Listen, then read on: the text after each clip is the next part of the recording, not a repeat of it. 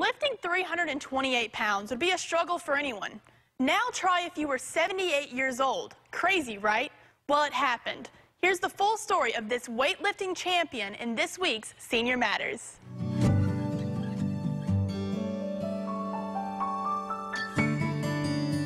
At 60, I went into the gym.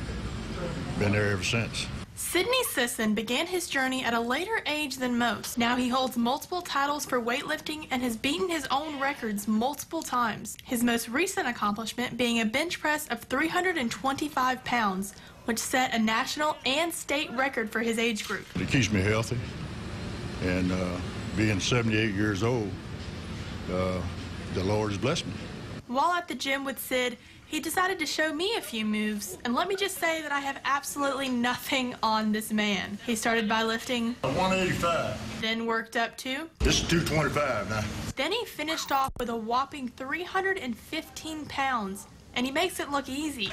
He works out with guys and girls that are drastically younger than he is, but he doesn't miss a beat next to them. Sidney hopes to inspire younger generations and senior citizens just like him to reach for their goals and to stay active. He's my hero. He's not supposed to be able to do what he's doing at his age, so he's an inspiration to me to come in here and try to get better. I'm stronger than I've ever been, and I can't wait to get to the gym, and it's mostly because of Sid.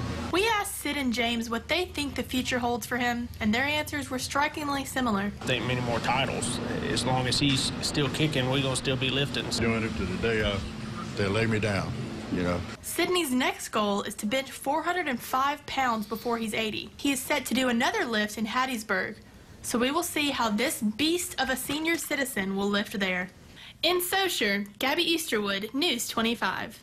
If you have a story idea for our Senior Matters segment, please send us an email at newsrelease@wxxv25.com or send a letter to the address on your screen.